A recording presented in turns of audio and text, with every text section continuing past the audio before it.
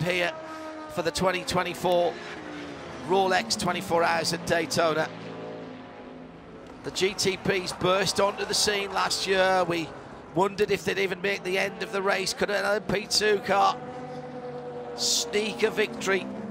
And the GTPs over the course of the season and here at Daytona entertained us royally. Well, they've clicked it up a notch this year, Peter. You bet they have, as is Tom Blomqvist. He's 3/10 up, come at the end of Sector 2 on this lap as they come up towards the stripe again. It is just yo-yoing back and forward. That Porsche 963 at the very top, right into 7th gear. It's just got that ever so slight top speed advantage. Got a little bit long. The lead Porsche there, there was a tiny moment, and I mean a tiny moment. You could just see the car snaking as Felipe Nasr was trying to pull the car down to the apex of turn 1. This is now coming down to the finest of margins. 6 minutes to go in the race. So that's going to be about 4 laps, possibly 5. No. Oh, I can't. I don't know. Spare a thought for the teams, the families, exactly the drivers right. Who are in the pit. They're watching between their fingers. Just have a think what they're going through right now. Felipe Nasr's teammates, Matt Campbell, Joseph Newgarden and Dane Cameron. What would it mean to them to get none of the drivers in this number 7 car have won the race overall? So to win overall here would be a real highlight in 4 very glittering careers, and yeah, 2 Team USA alumni, Jeremy, in this car too. It's true. This is close. This is close. Half a second coming out of the Le Mans chicane is as close as Blomqvist has been. He'll pick up a little bit of toe from the GT car, but it's still not enough. He needs to be maybe 2.5 tenths, maybe even closer than that, as Nasr pulls out from half a second to a second, but again struggles to pull the car down to the apex of turn 1. He's got the AO Porsche number 77 right ahead of him. He gets through on the inside. Blomqvist's got to go here, and he's not going to make it. He'll have to swing round and then tighten the exit, and that will cost him some speed on the infield. Lauren Heinrich, part of the Porsche family, and yeah, didn't give the Cadillac much favours there, did he? I've got to tell you, I think that Porsche's running out of grips, Jeremy. Yeah, the Felipe Nasr's second place on 2 occasions here for Nasr. Each time he set the fastest lap of the race. He hasn't got the fastest lap of the race here, but he is leading it. He'll make that trade. Are we going to be 2 to go or 3 to go here? It's going to be very close. Let's see. Nasr is getting out of the slower corners very impressively. It was the great Bob Walling, wasn't it, who always used to say, if you're brave and your car's set up, you can get through the quick corners quickly. But if you can get through and out of the slow corners better than your opponents, you're in those slow corners longer. That's where you make up the time.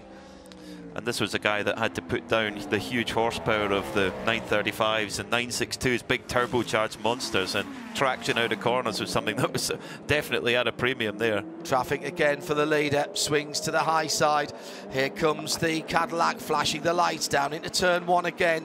This is going to be so tight, whether it's 2 to go from here or 3. Really tight. I think too close to call. It was about 3:12 when they came over the line. Flag next time around. Okay. So there's just under 7 miles to go for the 2024 Rolex 24 Hours, and they are both down to 10% of their fuel.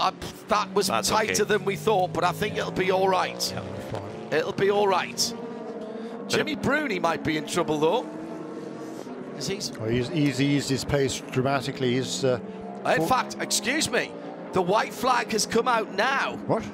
The white flag is out now, so this is the last lap. Why? I have no clue. No, it's being shown to the GT cars, isn't it? Well, but it shouldn't be. Yeah. It shouldn't be. Okay. Well, I'm now confused. I heard the call from race control, and I presumed that was for next time around. It should be. We've still got almost 2 minutes on the clock. That's plenty of time. Indeed so. I can see the white flag being waved now.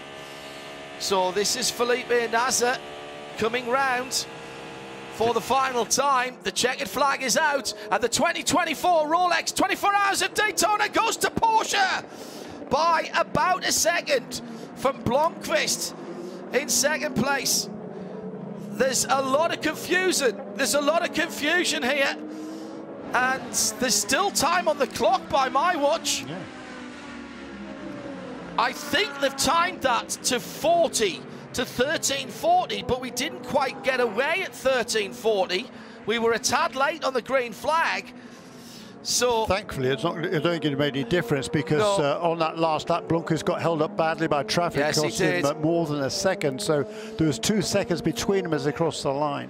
Let's just wait for the LMP2s to come through. There's no sign of celebration down in the pit lane. Now the celebration will go to Shea and Joe in a moment no, they've stopped again down in the pit lane. This is extraordinary.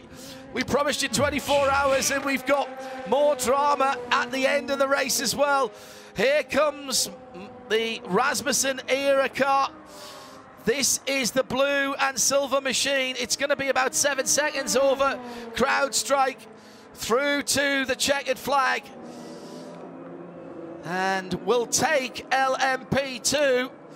Comes through across the line. Daniel Serra for Risi Competition has won in GTD Pro, because EO Racing has taken the checkered flag, and it'll be between Daniel Morad and Miguel Molina.